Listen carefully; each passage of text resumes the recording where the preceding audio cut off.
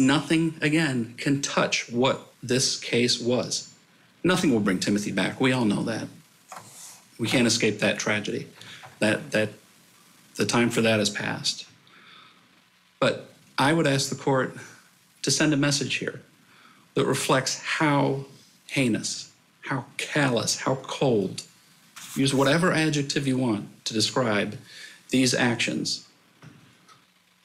That even for that first-degree child abuse case, that's what this sentence should reflect.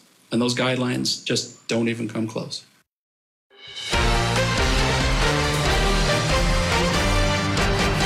Well, as we know, the judge followed the prosecutor's suggestion and sentenced Shanda Vander Ark to life in prison without the possibility of parole for the torture and murder of a 15-year-old special needs son. Plus, the judge went above the sentencing guidelines by adding 50 to 100 additional years for first-degree child abuse and that conviction.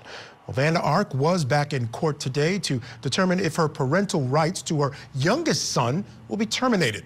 Well, in the last few minutes, the judge ordered Vander Ark's rights to be terminated. Her son will now live with his paternal grandparents. Now, our cameras were not permitted in court, but according to our producer in the field, their youngest son wants nothing to do with her.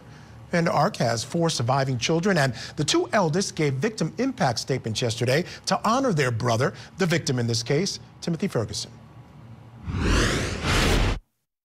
I regret not putting aside my differences with Shanda and Paul just to check in on him. I regret not dancing with him the last time I saw him at our brother's wedding. These are the things that I can't remedy now. There's no fixing what's been done. No way to redo it all over again, and that's my regret. That I couldn't protect him when he needed me most. Timothy wasn't surrounded by people who loved him when he died. And if I had known that, nothing could have stopped me from rescuing him and holding him in my arms and telling him I love him, that his big brothers got him, just like I did the day he was born. But because of Shanda Vander Ark's actions, I instead got to cradle the bag of his ashes in my arms. Now, it can't be argued that Vander Ark's attorney was handed a horrific set of facts in this case, but he did zealously represent his client. Now, after Vander Ark's conviction, he actually spoke to us here at Court TV and really put things in perspective. I passed the bar in 1986. This is the worst case I've ever handled. It's not even, I've handled cases with serial murderers. This is the worst case I've ever handled. You do your job. The facts were terrible. The outcomes were worse. You do your job. You come in there, and your job is to represent this woman and to press for her point of view, and that's what you do. If you do that, and the prosecutor does that, and the jury does their end, and the judge does his end, justice gets done in the end, and that's the objective. Now comes the time where you have to sleep after the end. I mean, once you do all the intellectual stuff, the emotionality of it kicks in, and you got to sit down and you got to sleep with these facts and those images that are forever in my mind. So that's difficult. But you know, the way I handle it is through my faith. I'm a Christian, and so that's how I handle it. But other people do it in other different ways. But the way we keep it professional is because we've taken an oath, and we believe in the system that we're working in, and we're going to make it work, and we're going to make the right thing happen, regardless of the outcome, and accept the outcome if the jury has done the right thing. I would disagree with your characterization that this wasn't a great day. This was a great day. The object here is this isn't a baseball game. It's not winning or losing. It's if justice gets done. And I think justice, the system worked, and her peers have spoken, and justice was done. But more directly to your question, the question that you've asked is more, the question that you've asked is more of a technicality than anything else. All those, the different degrees of first-degree murder, whether it's first-degree or felony murder or whatever, they all end up meaning the same thing. They're different reasons why we would call them different things, but in the end of the day, they all carry the exact same sentence. They all mean the exact same thing. So don't worry about yourself over whether it's felony murder or just first-degree murder. The bottom line is there's one sentence for it, and that's life in prison, and that's what will happen with my client. One of the lesser-included offenses that the jury could have considered was something called involuntary manslaughter, and in that is for the purpose of this discussion is, yes, a death occurred, but I didn't intend to do it. The intent issue is where she disagrees. It's not, she testified that she didn't remember a lot of things, but she testified she remembered others, but it was never her intent to harm this child. Her testimony was, and her discussion with me has been consistent from the very beginning, and that is that I only disciplined my child to the point necessary to achieve the certain goals that I was trying to achieve. And one was to get him so he wouldn't be dishonest with me. The other was to get him so he would be take care of his schooling and just the appropriate things that you expect from a parent. Now, the judge admitted at sentencing that Johnson's closing argument nearly swayed his perspective, but ultimately he couldn't be convinced that the defendant had any remorse.